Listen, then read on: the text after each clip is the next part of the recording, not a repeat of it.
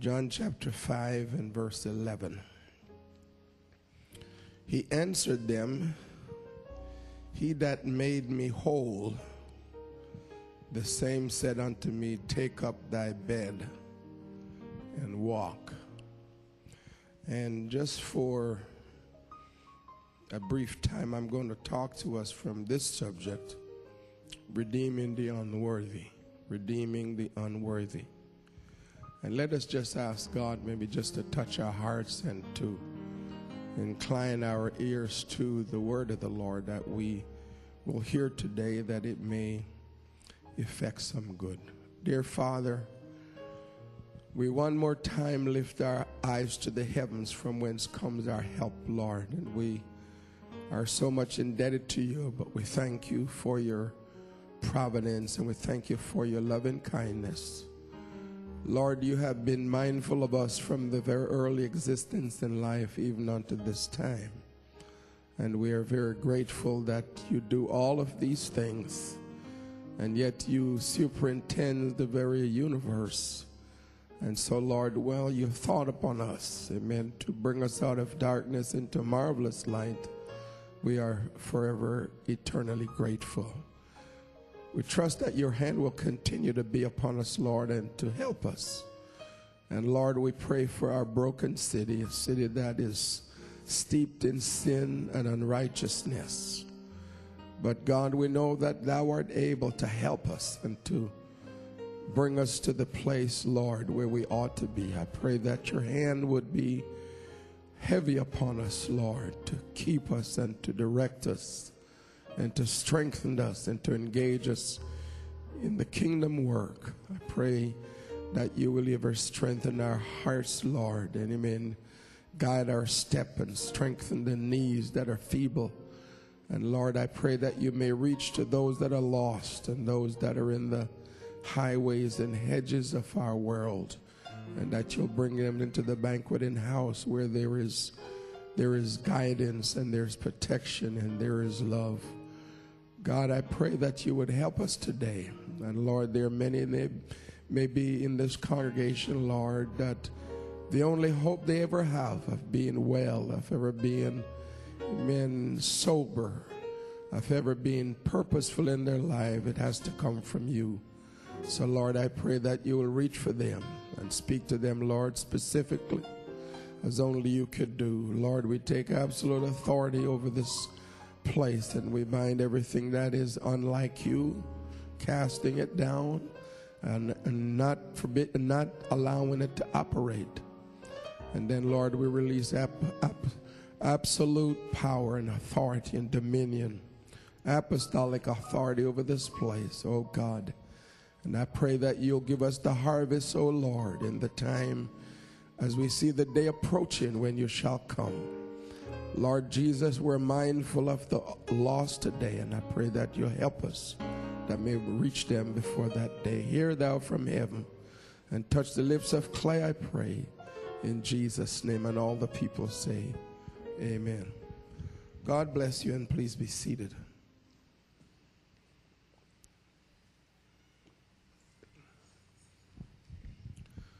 Redeeming the unworthy. I wish to call your attention to the fact that we are obligated to minister to humanity's hurting and helpless creatures, to Adam's falling race. Inasmuch as their own action and conduct have brought them to where they are today, nevertheless, we are still indebted to this generation. Our gospel embraces a concept that man is a fallen, eternally doomed to a devil's hell outside of the grace of God. We learn a valuable lesson that mankind is really fallen and fallen at the hand of another, and we have been wounded on both of our feet, so that we're not able to walk. We're not able to sustain ourselves outside of God's help. And we have a responsibility of forgiving, of standing in place of those that are lost, those that are guilty, and to endeavor to rescue the perishing. We cannot only minister, or should not attempt only to minister to those that we feel are deserving, or those whom we feel are good. But if you notice in 1 Peter chapter 3 and verse 18, the apostle says, "For Christ also had once suffered for sins, the just for the unjust, that he might bring us to God." And so Christ is the just one, and we are the unjust. But the Lord suffered for us so that he might bring us to God. So we should always remember, regardless of how long we have been saved and regardless of how we've had some spiritual experiences, that we at one time stood in need of God and of need of God's grace. And we have really experienced the mercy of God and the kindness of God ourselves, because we were at some time estranged from God. And so we must be willing also to show mercy to those that seem to be unloved and really are in some terrible and deplorable condition, because at one time we used to travel that same road. The apostle says, "Such were some of us." So we weren't born righteous. We were not born with the Holy Ghost, but at some times we were estranged from God, but the loving hand of God reached to where we are. One songwriter said, he said that it was the loving hand of God that reached down to us and really pulled us out of the awful miry clay. David also said that he brought me up also out of an horrible pit, the pit of despair. And so we are enjoying a wonderful salvation now, but if we reflect back and are honest with ourselves, it was God that came along and really helped us from where we were. So we too were unworthy, but we're redeemed by the grace of God. And so this morning I want you to allow me just to point out three things from the setting of our text. Firstly, sin has an awful effect upon its victims. The setting of our text this morning is in the city of Jerusalem, probably during the time of a Passover observance. And our Lord is in this pitiful place. He goes to this place that is really filled with just a lot of sick people. Adam's falling race, and it's such a statement that we've got so many needs. We just are needy people, regardless of our standing in life. There are many of us who have a lot of the wherewithals, but yet we're just needy people, all kinds of needs. As I walk through the streets and I look at our city and our people just have a lot of need. And some need maybe the government can make, maybe your friends can meet, maybe some benevolent group can try and reach. But there are just some need that only God can minister to. Only God can really help, because we have such a high level of need. It is quite interesting when we picture this setting here that John brings before our mind. In verse 2 of chapter 5, we're told it is by the sheep gate And the sheep gate, we read about it in a couple places, probably 3 places in the book of Nehemiah. Nehemiah chapter 3 and verse 1. It tells us about the sheep gate. And the thing that struck my mind right away is that this gate actually points to Jesus and the cross. The sheep gate in the Jewish sense is used to bring in the sacrificial animals. It was through this particular gate, because if you read through Nehemiah, there are several gates, but the sheep gate was the gate through which the sacrificial animals were brought into the temple area. And only in Jesus Christ, the guilty sinner can find mercy. And so Jesus now comes into this place, and really it is a fulfillment. He is really a fulfillment of this place. Earlier, John had told us a very, very, very interesting thing he made in John chapter 1 and verse 29. When he saw Jesus coming to him to be baptized, he says, "Behold the Lamb of God, which take away the sin of the world." So Jesus is here pictured then as the fulfillment of all the sacrificial services and feasts that had taken place. And many times the Lord is in the place and people are unaware who is really there. And it's also of interest that John tells us that there were 5 porches. Now, in biblical setting, numbers are quite significant. The number 5 has to do with God's favor and God's grace, and it speaks to us of salvation. So there were at least 5 places that God is going to reach to people if they are aware of who is really in the house. So Jesus now comes to this scene of almost helpless people, and people are there just waiting for the troubling of the water. Now, this is a seasonal thing. This is not something that they could partake of every day. This is just a certain season. And the need was so high. The need was so really painful, if you think about it, that people just sat there hoping that this water would be troubled so that they could then go into this pool. And so when we contemplate Bethesda, it is first a picture of sinful Israel. We look at Bethesda and we see in it Israel. Israel is impotent. Israel is blind. They're halting. They're withered. And they're waiting.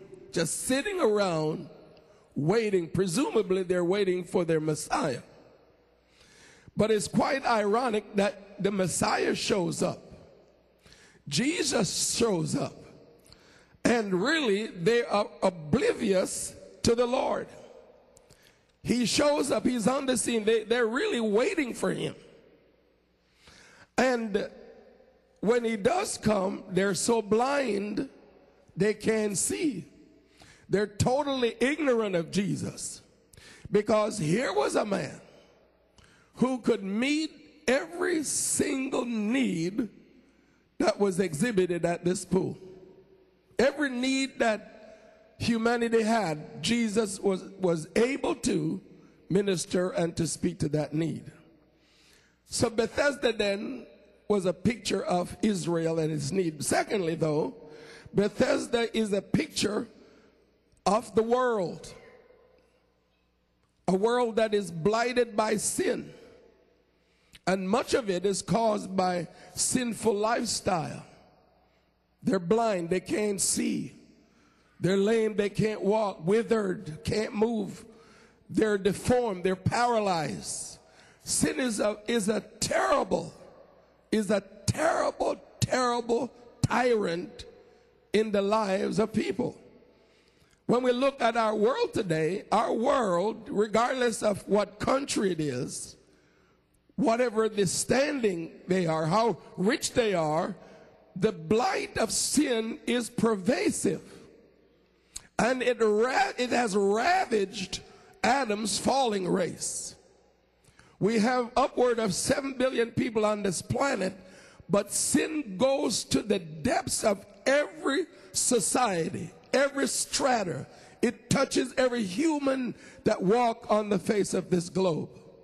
So ravenous, so deep-seated is sin that it has blinded the entire human race. The only remedy, the only solution is the man Christ Jesus, regardless of what people are going to tell you that we're going to worship at. The only solution, the only remedy, the only prescription that is able to minister to the needs of mankind has to come from our Lord. And it is such a wonderful thing that we can be in a place like this and understand that we have been to Jesus, we have been to the place, we have been ministered to, we have been healed, we have been set free by the grace of God in the sea of humanity that has been, as it were, torn up by sin. We have been healed. One songwriter said, Jesus came along and he lifted me from my load of sin. And now I'm free, and hallelujah, because he has lifted us.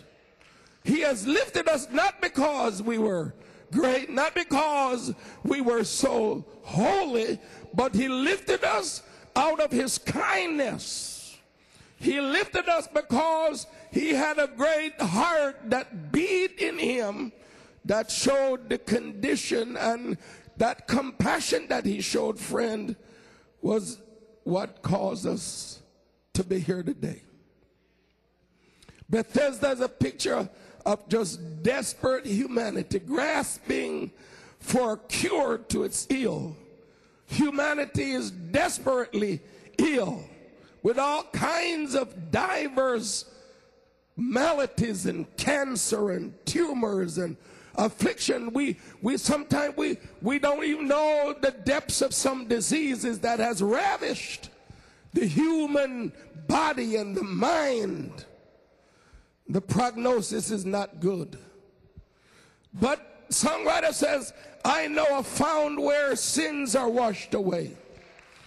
Burdens are lifted, blind eyes made to see. There is wonder-working power in the blood of Calvary, and only a prescription from the great physician that can really address itself to our ailment.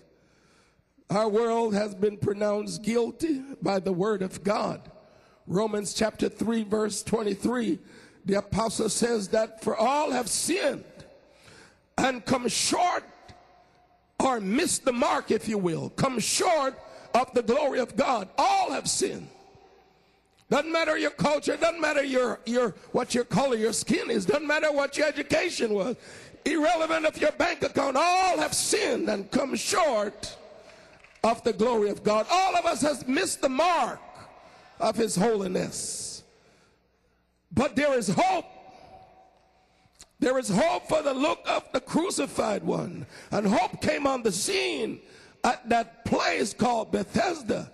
And God was willing, God was ready, God was able to redeem mankind if only he would realize the day of his visitation. Because sometimes God will show up, but if we're not cognizant of his presence, he'll be there, but we won't recognize him. As these people at Bethesda, here was the Lord, came there on the Passover, of which he was really the representation of that Passover. He was the fulfillment of that representation. But people were still doing what they used to do.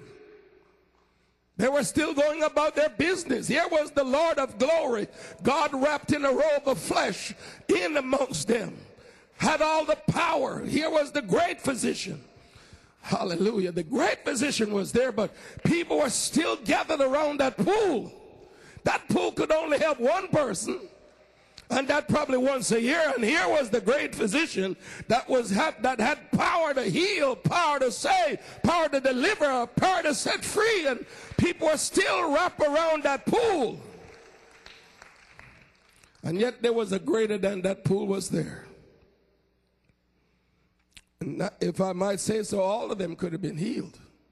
Every one of them could have been healed. And we see that Jesus has come, offered us life.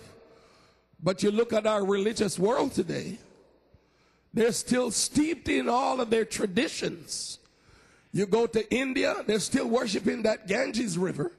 They won't kill the cows. What are they doing? Jesus is here. Jesus showed up. The Shintoists are still looking at their previous generation and worshiping spirit and giving heed to all kinds of things. People are looking to Muhammad, and Jesus is here. They're just still doing all that they've been doing, but yet the great physician. Jeremiah says, is there a balm in Gilead? And a resounding, yes, there is a balm in Gilead. Can they be healed? Yes, he can be healed, because there is healing balm. And people just have to know that Jesus is on the scene. Jesus is here. We don't have to be worshiping the river. A greater than the river is here. Amen. We don't have to be worshiping cows. A greater than cow is here. Amen. We don't have to be standing at the pool there waiting for the angel to trouble the water, because a greater than angel is here. Hallelujah. Oh, my friend, there is Jesus is here. And if Jesus is here, there is an opportunity to get healed. Man, there's an opportunity to get all of our blight looked at. There is an opportunity to come to the Jesus that we know about and get our minds fixed, clothed in our right mind. We don't have to wander among the tombs anymore. We don't have to be wandering in the desert places anymore. We can come home. Hallelujah. But sin has such a wide range blight that had destroyed the very fabric of humanity. Secondly, Jesus chose the worst case at this pool. Didn't heal all of them, but he come and he's focused on one particular man, victim of paralysis. And then we also later learn that he was also a first-class sinner. And Luke and John lets us know that. But though this man was unworthy, having an unattracted character, but Jesus yet focused on him. Hallelujah. Amen. Jesus, that's where he went. I believe he went to the worst case, which implies that if he's able to minister to this worst case, then you are a candidate for healing if you will come. You're a candidate for Jesus to work if you would come. If Jesus can fix his mess, if Jesus can heal his paralysis, if Jesus can forgive his sin, then certainly Jesus can help you. In verse 14 of John chapter 5, Jesus tells him quite blankly, behold, thou art made whole. Sin no more, lest the worst thing come upon thee. So that implies then that it's through his sinful lifestyle, his indulgences, his excess, that had brought about this pathetic condition that he was now in. But yet Jesus sought to make him whole, which lets us know that there is always hope. Hallelujah. Amen. There's always hope. You know, because some people might have said with some justification, well, he's simply reaping what he has sown. I know how he's been, a sinner like that. I know what he used to do. And so now he's sick, can't move. Well, he's getting his just desert. But Jesus didn't go that way. Hallelujah. The Bible said he didn't come to condemn us. We were already condemned, but he came to bring us from where we were. Hallelujah. He didn't come to point the finger, friend. Man, that finger was already pointed at us. But God saw the plight of humanity. And so he didn't give us what we deserve. Thank God. Thank God he didn't give us what we deserve. But one songwriter said he looked beyond my faults. If Jesus was going to look at our faults, none of us in this room could say anything. But he looked beyond our faults, saw my need. So the need was there, and God knew that the problem that we had, our proclivity towards doing wrong things, our tendency to do wrong things is always there. But he's going to go beyond that, because many times God have to look at the product down the road. He can't really just look at the product here. If he just looked at how we are here, he would have ran. But he knows. Jesus knows that if he can get to work on us, Jesus knows if we would just allow him to work on us, he's going to bring something good out of our lives. If you notice in Psalms 130, verses 3 and 4, the psalmist says, if thou, Lord, shouldest mark iniquities, O Lord, who shall stand? Who should stand if God should start marking iniquities? Not one of us would stand. Even though some of us would style ourselves that we're righteous, that we weren't such a bad sinner, that we were a good sinner, but yet we wouldn't stand, because God is absolutely holy and absolutely perfect. So whatever measure we're going to use, we're going to still fall short of the glory of God. But the psalmist says, but there is forgiveness with thee, that thou mayest be feared. When God forgive us, if we're right about it, we're going to love him. And the more God forgives us is the more we're going to love him if we are right. So there's mercy with God. And that is why, as people of God, we have to look beyond the faults of those that we're ministering to. Do they look good?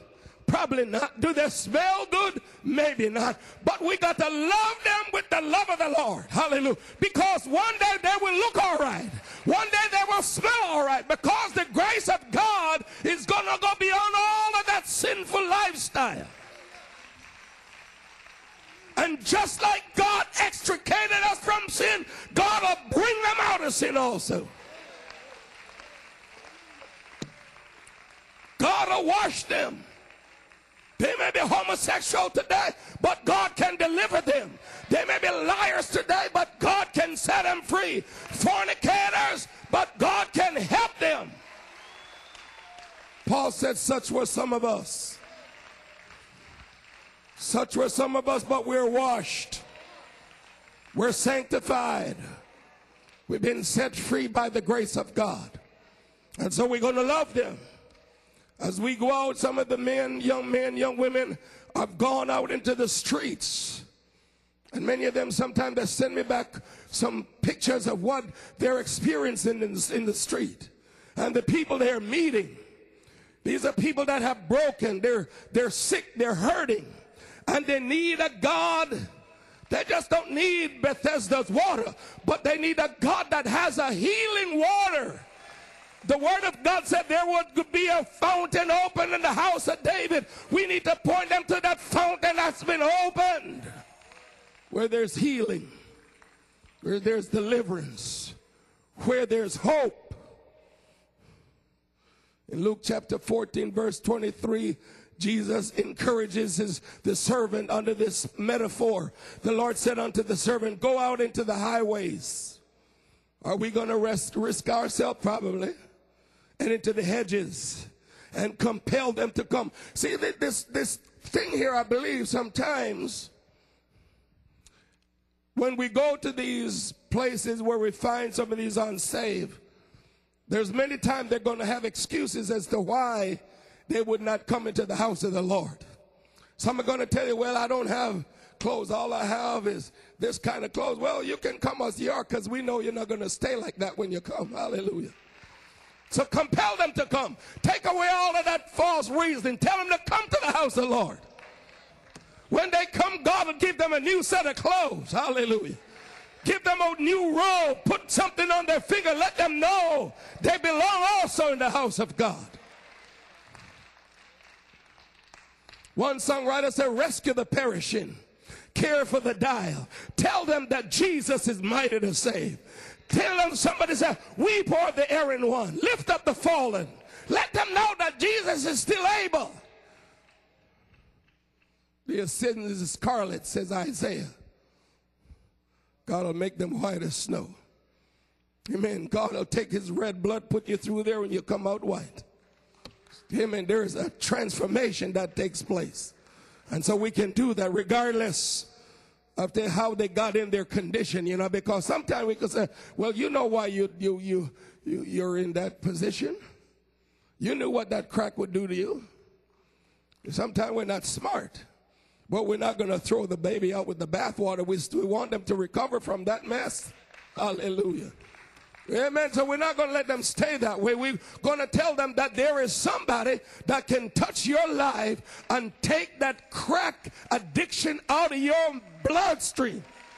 Take it out. Get you straightened up.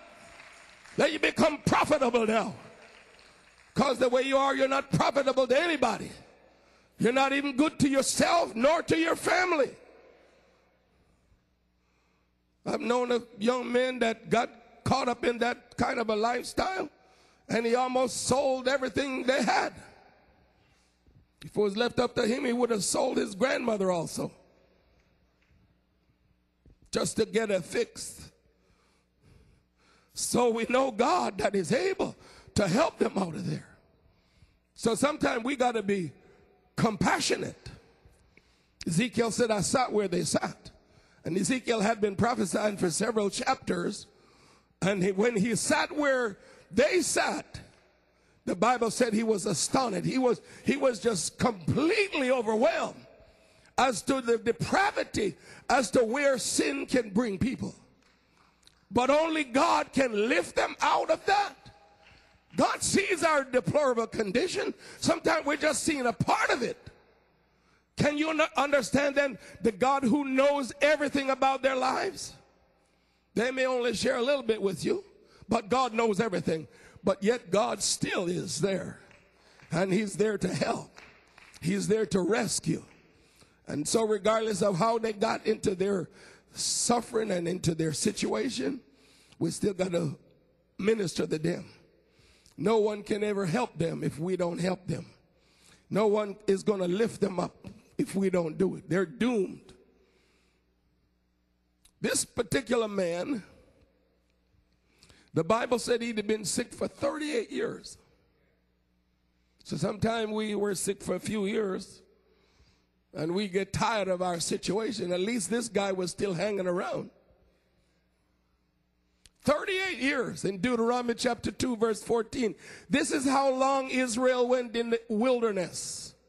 Just walking around with no purpose. Sometimes people's life has no purpose. They just exist from day to day. But I want to tell you that if you allow God to intervene, to step into your life, you will start to recognize that your life will get some purpose to it, get some direction to it. You will see the profitability of your life. There's a reason. But until you get purpose, dear friend, you'll feel like there's no hope. Regardless of how long you've been in your situation, maybe not 38 years, but ever how long, your condition is not lost. Hope is not lost. But Jesus issues this challenge.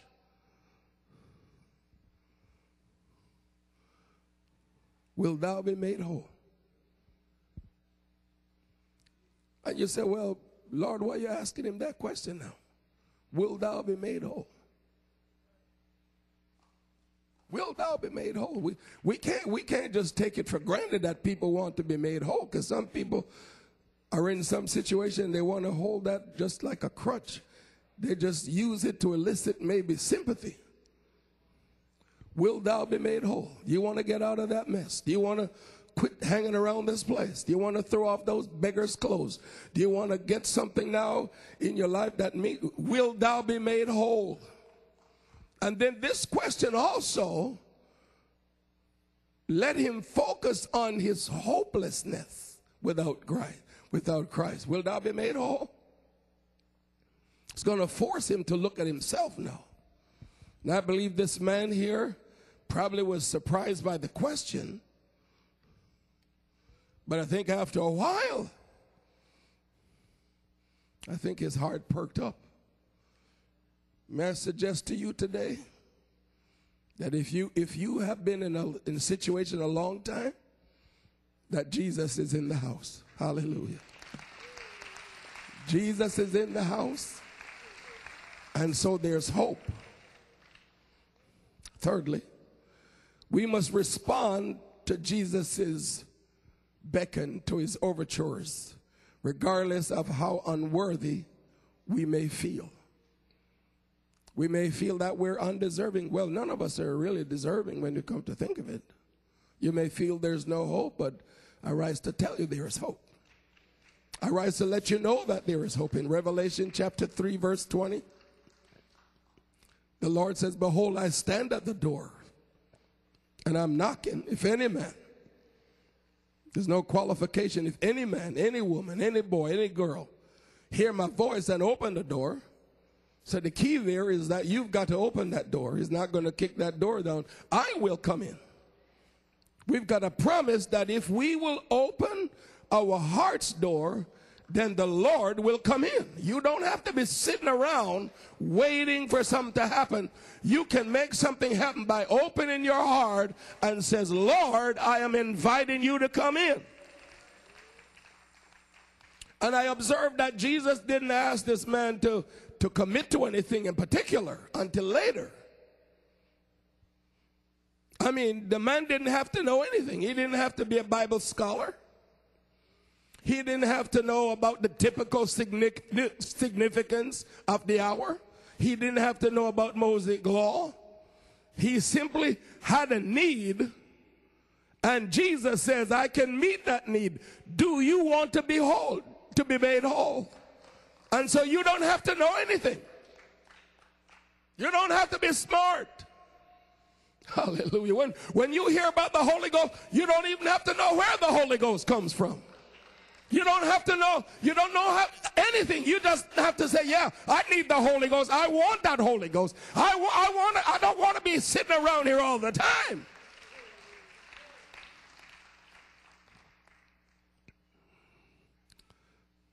Friend, if you have a need, Jesus can meet your need today. Jesus is in this place. Jesus can heal you of any infirmities you have. He will forgive your iniquities, wash your sins away. One songwriter said, I came to Jesus just as I was weary and sick with sin, but I found in him a resting place, and he has made me glad. You can come to the foot of the cross with all your sins, all your baggage, all your hurts, all of your things, all over your mind is, and you can come and you can look at that crucified one. Jesus said, if as Moses lifted up that serpent in the wilderness, and all they had to do was look and live. They were bitten by serpent, but all they had to do was look and live. You just have to come and look at, come to your, in your mind's eye, come to that foot of the cross and tell him out of your bondage, sorrow night, I'm coming, I'm sick, I'm weak, I'm infirm, I've got all kind of complaints, I've got all kind of troubles, I've got all kind of sicknesses, but Jesus is powerful enough, he's strong enough, he's a healer, he's a physician. God can determine, God can change your life. This is what we got to tell them, that there is life. They don't have to be filled with despair, but there's hope. Hallelujah. And I heard one bishop was telling us many years ago that when he preached that message and that man looked within himself, he said, he asked that bishop, you mean there's hope for me? Yes, friend, there's hope for you. Hallelujah.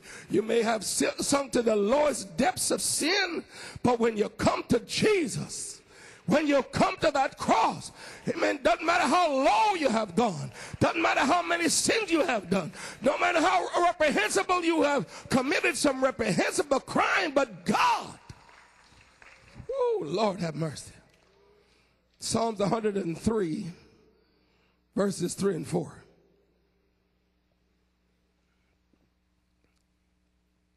So we should not forget the God that we're talking about, who forgiveth all thine iniquities and who healeth all thy diseases, who redeemeth thy life from destruction, who crowneth thee with loving kindness and with tender mercies. All of that is present in the man Christ Jesus.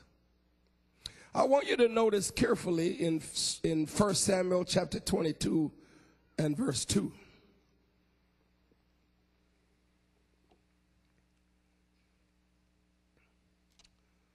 David had gone to this cave. And the Bible said now, and everyone that was in distress, and everyone that was in debt, and everyone was discontented, gathered themselves unto him. David is a type of Jesus. So regardless of how much distress you're facing, regardless of how indebted you are, regardless of how discontented you are with your life, Jesus is a place where you can resort to. If you've got debt, he's got riches. If you're discontented, he can give you joy. Amen. If you are in distress, God can relieve that stress and give you peace by the way of his cross. Hallelujah. Jesus can make that harlot chase again. Jesus can take that thief and make him honest again. He can take that man that can't tell a lie, stand in a stack of Bible, can take that man and make him be truthful. Jesus is able to take the man that is all out of sin, in sin. He can make him good again. Why? Because there is a fountain filled with blood drawn from Emmanuel's vein, and sinners plunged beneath that flood lose all their guilty stain. Hallelujah. That is a powerful cleansing agent, the blood of Jesus. Does more job than what Ajax can do. Tide can't do it, but the blood of Jesus. Oh, hallelujah. Hallelujah. Hallelujah. Paul said where sin abounded, grace did much more abound. We got to know. We got to let them know that sin abounded in your life, but God's grace. Hallelujah. Luke chapter 19, Jesus makes a supreme announcement. He said, the Son of Man is come to seek and to save that which was lost. I am glad that Jesus came where I was. I was wounded, amen, bound for hell. But that night, friend, hallelujah, amen, I got baptized in water in the name of Jesus, and he filled me with the Holy Ghost. He gave me purpose. Amen. Jesus announced in John chapter 10 and verse 10, he said, the devil come not but to kill, amen, to steal and to kill and to destroy. But he says, I am come that they might have life, and that more abundantly. God can give you life. Furthermore, he can give you abundant life. Why? Because there is peace through the blood of his cross. He can wash you in his blood. Hallelujah. The blood that stained that old rugged cross, and he can give you peace. He can heal you. If you're lame, Jesus can make you walk. Amen. Crippled, God can heal that body. Mind that has been blown by all kind of stuff, there is healing. You can stand, I'm done. There is healing that's available. And thank God there is healing. Hallelujah. One songwriter said, the great physician now is here, the sympathizing Jesus. Great physician. Great physician. Hallelujah. Every one of you that's here, God can give you a prescription today that when you leave this place, you're going to be healed, you're going to be set free. You're going to be free to serve God. The Lord met the man a little later in the temple. Amen. When you get this healing, friend, you're going to want to stay close to Jesus. You're going to want to stay close to him. You're going to want to serve him.